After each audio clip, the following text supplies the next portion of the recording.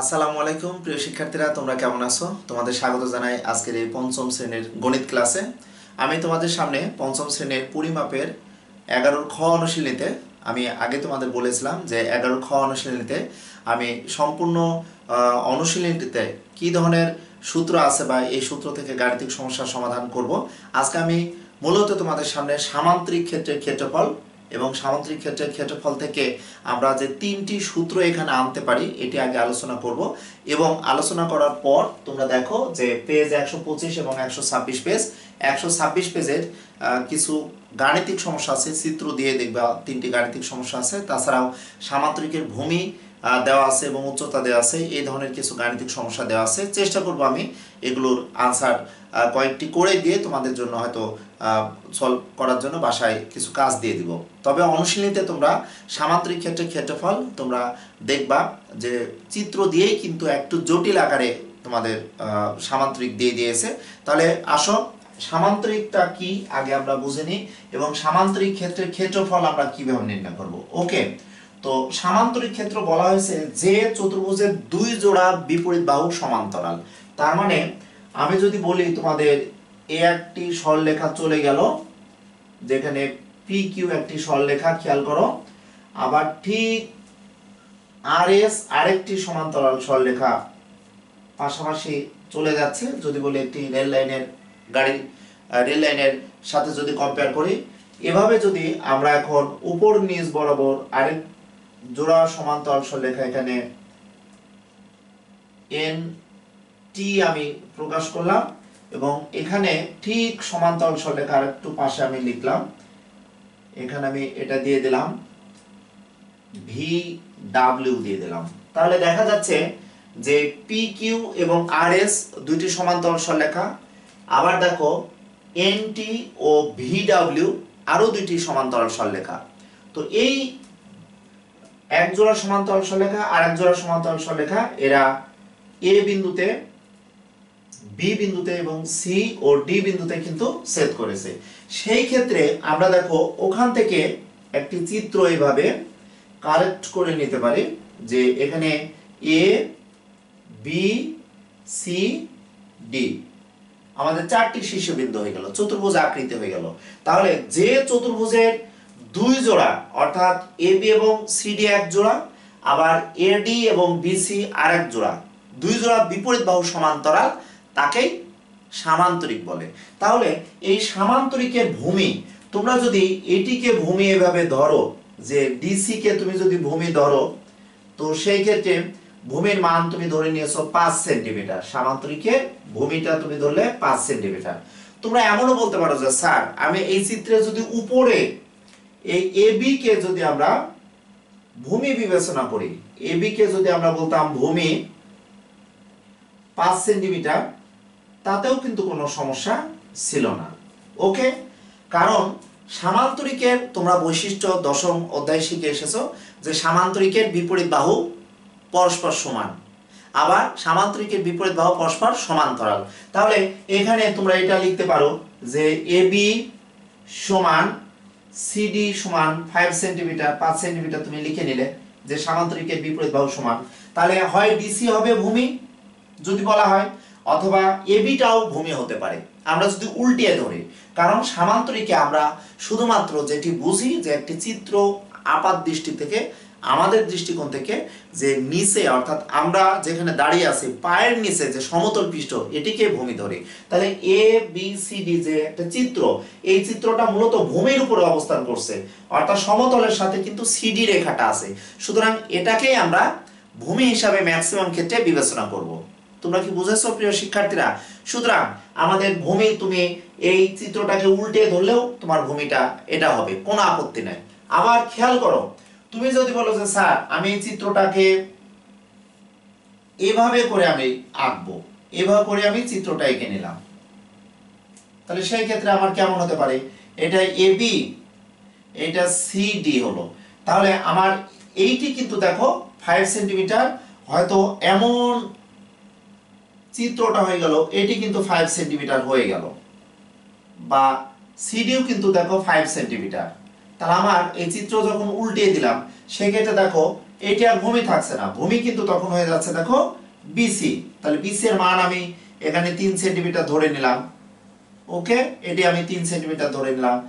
আবার এডিটা আমরা যদি ভূমি ধরি, এডি এর মান আমরা ধরে নিলাম 3 সেন্টিমিটার।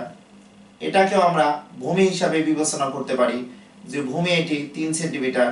ওকে, আমার এই ক্লাসটি মূলত আমি চেষ্টা করব যে পঞ্চম শ্রেণীর শিক্ষার্থীদের জন্য যে একটি সামান্তরিকের চিত্র দেখে বা নরমালি তুমি সামান্তরিকের যদি ভূমি এবং উচ্চতা পেয়ে যাও তাহলে তুমি সামান্তরিক ক্ষেত্রের ক্ষেত্রফলের সূত্রটা লিখে দিচ্ছ, কিন্তু চিত্র দিয়েই আমি কিন্তু বোঝানোর চেষ্টা করছি। এখন প্রশ্ন হচ্ছে এই চিত্রের ক্ষেত্রে কিন্তু চিত্রটা উল্টিয়ে দিয়ে আমি 3 সেন্টিমিটার দিয়েছি, তাহলে এখানে আমাদের এই এডি যদি বলা হয় এটি কিন্তু 3 সেন্টিমিটার, এই ক্ষেত্রে এটি উচ্চতা কিনা আমি জানি না। আর এখানে বিসি দেখো, এখানে বিসি 3 সেন্টিমিটার দিচ্ছি আমি, এটি 3 সেন্টিমিটার, এই দিক দিয়ে যদি বিবেচনা করি। এখন প্রশ্ন হচ্ছে আমি এত কিছু লিখছি, তাহলে আমার উচ্চতাটা কোথায়? ওকে প্রিয় শিক্ষার্থীরা, তো আমি এখন প্রথমে পেয়েছিলাম এবি এবং ডিসি কিন্তু সমান্তরাল সরলরেখা। তাহলে সমান্তরাল সরলরেখা যদি হয় তাহলে আমার ইচ্ছা মতো এবির উপর যদি আমি একটি পি বিন্দু নেই, পি বিন্দু থেকে যদি আমরা একটা লম্ব এঁকে নিই, লম্ব চিহ্ন দেখো পি কিউ, আমি কিন্তু একটা লম্ব আঁকলাম। তাহলে এই যে লম্বটা হলো, যেমন তোমাদের একটা হোয়াইট বোর্ড, আমি যে ক্লাস নিচ্ছি, ঠিক এই কোণা থেকে এই কোণা কিন্তু দেখো উচ্চতা, বা আমি কিন্তু দেখো তোমাদের সামনে ভূমির উপর একদম লম্বাভাবে একদম স্ট্রেট দাঁড়িয়ে আছে, তাহলে আমার এই উচ্চতা, এটাই কিন্তু উচ্চতা, ভূমির সাথে আমি লম্ব আকারে আছি। সুতরাং আমি এখানে এই পি কিউ কে উচ্চতা বলবো। এখন হতে পারে পি কিউ রেখাটা এইদিকে সরে আসতে পারে, এমন হতে পারে পি কিউ রেখাটা এখানে আসতে পারে, এমনও হতে পারে এই পি কিউ রেখাটা ডি বিন্দু থেকে আমাদের বাইরে চলে যাচ্ছে, সেই ক্ষেত্রেও কিন্তু আমাদের উচ্চতা হয়ে যাচ্ছে। সুতরাং এই যে আমাদের একটা হোয়াইট বোর্ড, এই হোয়াইট বোর্ডে তুমি এখানে একটি লম্ব আঁকো, মাঝামাঝি লম্ব আঁকো, পাশাপাশি লম্ব, আরো পাশে লম্ব আঁকো, যেখানে লম্ব আঁকো না কেন অলওয়েজ উচ্চতা কিন্তু একই থাকবে। তোমরা যে ভিডিওটি দেখছো এই ভিডিওর উপর এবং নিচের এই ডিসটেন্সটাই কিন্তু উচ্চতা। সুতরাং আমাদের পি বিন্দু থেকে সিডি এর রেখার উপর আমরা লম্ব আঁকবো, যতগুলো লম্ব আঁকবো, যেহেতু এবি এবং ডিসি প্রথমেই কিন্তু সমান্তরাল ছিল, পি কিউ সমান্তরাল চিহ্ন, এটা তোমরা একটু মনে রাখবা। আর এস এটা আমরা বলবো সমান্তরাল, নট সমান, এটা বলবো সমান্তরাল চিহ্ন। তাহলে এখানে আমরা বলতে পারি দেখো পি কিউ, তাহলে এখানে এন টি সমান্তরাল আমরা ভি ডাব্লিউ বলতে পারি। ওকে, তাহলে আমরা দেখতে পাচ্ছি যে এবি এবং ডিসি সমান্তরাল সরলরেখার ভিতরে আমাদের পি কিউ লম্ব আঁকা হয়েছে, সুতরাং এটি আমাদের উচ্চতা। তাহলে এখানে আমরা উচ্চতা কিভাবে পাবো? এখন তোমরা যদি বলো যে স্যার এটি উচ্চতা পাবো কি করে, তাহলে আমাদের এডি এবং বিসি সমান্তরাল, কারণ এই দিক দিয়ে যদি বিবেচনা করি এডি এবং সিডি সমান্তরাল, তাহলে এখান থেকে যদি আমি লম্ব আঁকি, তাহলে এখান থেকে যদি আমি একটা লম্ব আঁকি, লম্বটা একটু বাঁকা হয়ে গেলেও সমস্যা নাই। তাহলে দেখো এখানে পি কিউ আমাদের উচ্চতা হলো, তাহলে এখানে উচ্চতা কিন্তু 5 সেন্টিমিটার। সুতরাং আমি যদি এটাকে চিত্র 1 দ্বারা বিবেচনা করি, চিত্র 1 এ কিন্তু দেখো উচ্চতা 5 সেন্টিমিটার, চিত্র 1 এ উচ্চতা দেখো 5 সেন্টিমিটার। ওকে, আর চিত্র যদি 2 আমি বিবেচনা করি, চিত্র 2, এই চিত্র উচ্চতা দেখো আমরা লম্ব এঁকেছিলাম, চিত্র 2 এ উচ্চতা কিন্তু দেখো আমাদের পেয়ে যাচ্ছে 3 সেন্টিমিটার। সুতরাং আমরা এই ত্রিভুজ অর্থাৎ এই সামান্তরিককে এইভাবে রেখেও আমরা যে ক্ষেত্রফল পাবো, অর্থাৎ ভূমি গুণ উচ্চতা, অর্থাৎ 5 গুণ 3, 3 5 15 বর্গ সেন্টিমিটার, অথবা আমরা এখানেও যদি দেখি ভূমি পাচ্ছি 3 সেন্টিমিটার, উচ্চতা 5 সেন্টিমিটার, 3 5 15, তাহলে 15 বর্গ সেন্টিমিটার হবে। সুতরাং আমাদের আগে বুঝে নিতে হবে একটি সামান্তরিক কি, সামান্তরিকের চিত্র থেকে আমরা কিভাবে সামান্তরিকের ভূমি পাবো বা বিবেচনা করব, এবং সামান্তরিকের উচ্চতা অবশ্যই সমান্তরাল সরলরেখার মধ্যবর্তী যে লম্ব দূরত্বটা হবে এটি কিন্তু হবে সামান্তরিকের উচ্চতা। হোক না কেন সামান্তরিকটা এইভাবে যেতে পারে, এভাবে যেতে পারে, যেভাবে যাক না কেন সামান্তরিকের উচ্চতা কিন্তু আমরা দুই চিত্রে দুই ধরনের পাচ্ছি। এখন তাহলে সামান্তরিকের আমরা সূত্র পাচ্ছি, ফাইনালি তোমাদের সামনে এভাবে বলতে পারবো যে সামান্তরিকের সূত্র দেখো, যে সামান্তরিক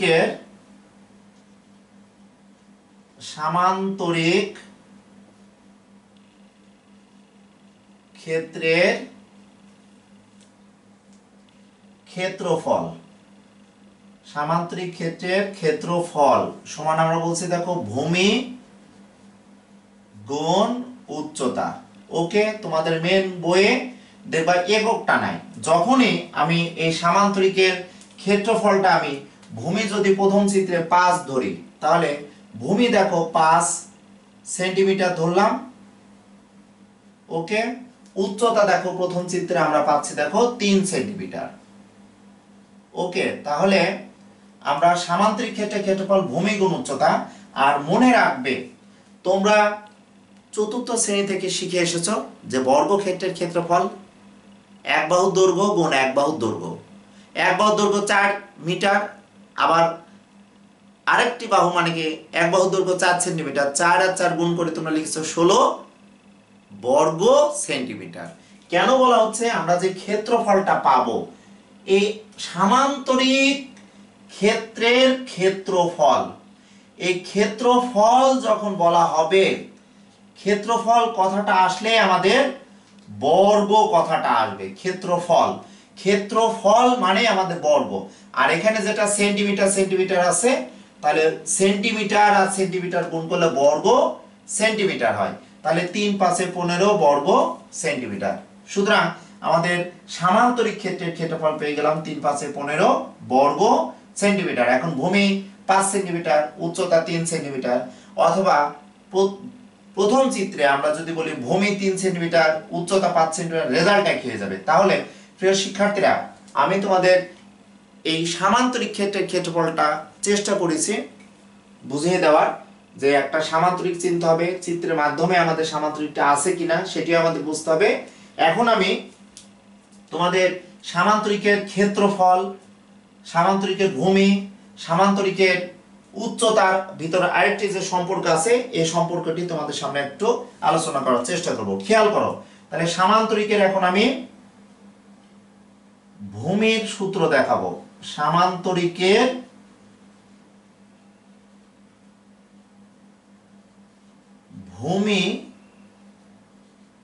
ভূমির দৈর্ঘ্য আমরা বলবো, সামান্তরিকের ভূমির দৈর্ঘ্য হবে সামান্তরিকের ক্ষেত্রফল ভাগ, যেহেতু ভূমি তাহলে এখানে উচ্চতা হবে, ক্ষেত্রফল ভাগ উচ্চতা। মনে রাখবা, তো ক্ষেত্রফলে আমরা জানি হয়তো মিটার আছে, মিটার গুণ মিটার ছিল। ওকে, ভাগ উচ্চতার একটা নির্দিষ্ট একক হয়তো শুধু মিটার আছে। তাহলে আমরা যদি মিটার আর মিটার, অর্থাৎ আমি যদি এইভাবে দেখাই মিটার গুণ মিটার ভাগ মানে লব বাই হর, তাহলে এখানে দেখো একটি মিটার কেটে যায়, তাহলে মিটার মিটার কেটে গেলে শুধু এককটা মিটার থাকে।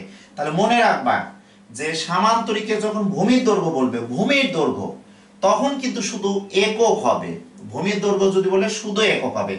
একক বলতে আমি এটি বুঝিয়েছি মিটার আর মিটার গুণ করলে বর্গ মিটার, যেটা ক্ষেত্রফলের একক, আর উচ্চতার একক শুধু একক মিটার। তাহলে মিটার গুণ মিটারকে আমরা একটা মিটার দ্বারা ভাগ করলে শুধু মিটার পাচ্ছি। তাহলে আমরা এখানে ক্ষেত্রফল বলতে এখানে আমরা পাবো, এখানে ভূমির দৈর্ঘ্য বলতে আমরা পাবো দেখো শুধু আমরা দৈর্ঘ্য বলতে আমরা পাবো মিটার, একক হবে।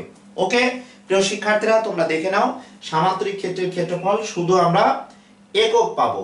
ওকে, এখন আসো আমরা সামান্তরিক ক্ষেত্রের আমরা যদি উচ্চতা নির্ণয় করতে চাই, তাহলে সেই ক্ষেত্রে আমরা সামান্তরিক ক্ষেত্রের উচ্চতা নির্ণয় করার ক্ষেত্রে আমরা কি অবলম্বন করতে পারি তোমরা একটু দেখে নাও। সামান্তরিক ক্ষেত্রের উচ্চতার ক্ষেত্রে অবশ্যই আমাদের মনে রাখতে হবে যে এখানে যেমন আমরা ভূমির দৈর্ঘ্য পেলাম, এখন আমি এখানে উচ্চতা যদি বের করতে চাই, তাহলে তোমরা একটু দেখে নাও উচ্চতা সামান্তরিকের আমি উচ্চতা নির্ণয় করব। এখন লক্ষ্য করো যে সামান্তরিকের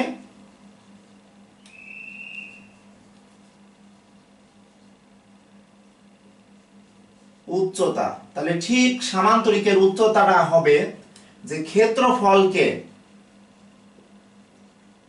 আমরা ভূমি দ্বারা আমরা ভাগ করব, তাহলে সামান্তরিকের কি হবে, উচ্চতা পাবো।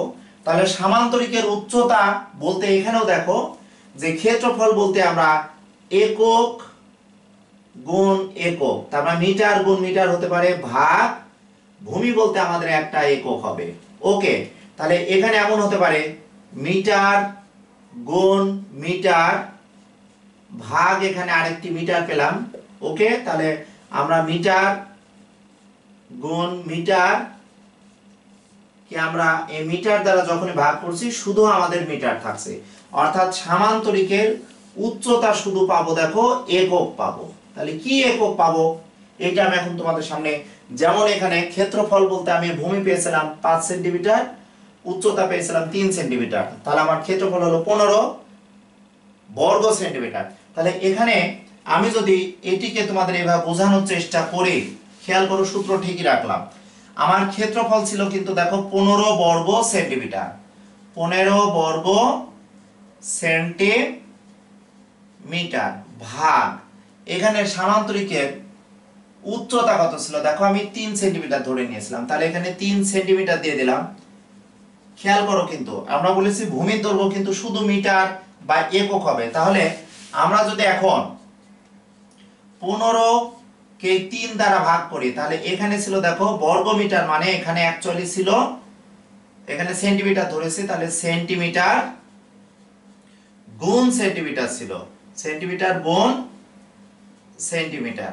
ওকে, আর এখানে দেখো 3 সেন্টিমিটার, তাহলে আমরা বুঝতে পারছি 3 পাশে 15 সেন্টিমিটার, তাহলে ভূমির দৈর্ঘ্য আমরা পেলাম দেখো 15 সেন্টিমিটার, অর্থাৎ আমরা ভূমির দৈর্ঘ্য শুধু পাচ্ছি দেখো ভূমির দৈর্ঘ্য।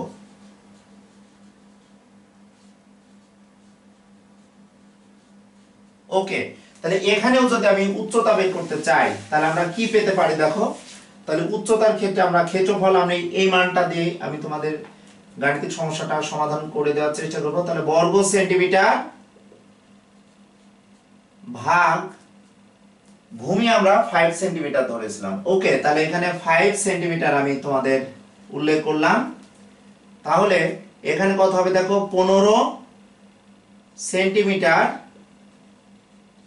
গুণ এখানে সেন্টিমিটার এককটা থাকছে, আর এখানে ভাগ আকারে 5 সেন্টিমিটার আমরা হর আকারে লিখলাম। দেখো সেন্টিমিটার সেন্টিমিটার চলে যায়, এখানে শুধু 3 সেন্টিমিটার থাকে, তাহলে আমরা উচ্চতা দেখো এখানে আমরা সামান্তরিকের উচ্চতা কিন্তু পাচ্ছি 3 সেন্টিমিটার। প্রিয় শিক্ষার্থীরা, তোমাদের কাছে হয়তো মনে হতে পারে যে তৌহিদ স্যার কোন একটি গাণিতিক সমস্যার সমাধান করার ক্ষেত্রে এত সময় নিয়ে নেয়, তোমরা একটু বলো যে পঞ্চম শ্রেণীর শিক্ষার্থীরা তোমাদের জ্ঞান বুদ্ধি বা বয়স অনুযায়ী যে এই যে একটি সামান্তরিক ক্ষেত্রের ক্ষেত্রফল কিভাবে সামান্তরিক আসলো, সামান্তরিকের কোনটি ভূমি কোনটি উচ্চতা, এবং সামান্তরিকের ভূমি এবং উচ্চতা দেওয়া থাকলে যেমন আমরা সামান্তরিক ক্ষেত্রের ক্ষেত্রফল আমি নির্ণয় করতে পারছি, এটিকে যদি আমি এক দিই সামান্তরিক ক্ষেত্রের ক্ষেত্রফল আর উচ্চতা দেওয়া থাকলে আমরা যেমন ভূমির দৈর্ঘ্য নির্ণয় করতে পারছি, বা সামান্তরিক ক্ষেত্রের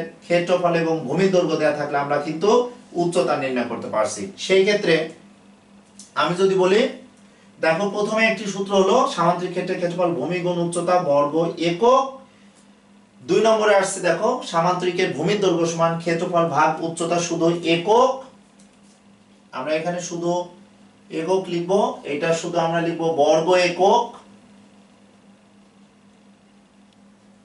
আর এখানে সামান্তরিকের উচ্চতা শুধু আমরা এখানে একক লিখব। ওকে, সুতরাং তোমাদের বলবো প্রিয় শিক্ষার্থীরা এই মুহূর্তে যারা ক্লাসটি দেখছো তাদের কাছে 11 খ অনুশীলনে পঞ্চম শ্রেণীর শিক্ষার্থীদের জন্য যে একটি সামান্তরিক ক্ষেত্রের বেসিক বিষয়টা জানলে আমরা এই 126 নম্বর পেজে অনেকগুলো গাণিতিক সমস্যা আছে, এই গাণিতিক সমস্যার সমাধান তোমরা ইনশাআল্লাহ পারবে।